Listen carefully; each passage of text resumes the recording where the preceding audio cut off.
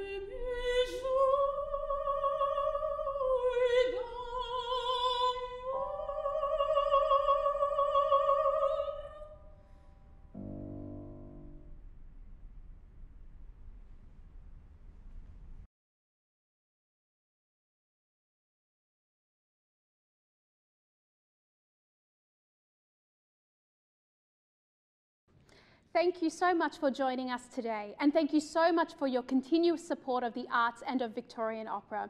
Hope to see you in a theatre soon.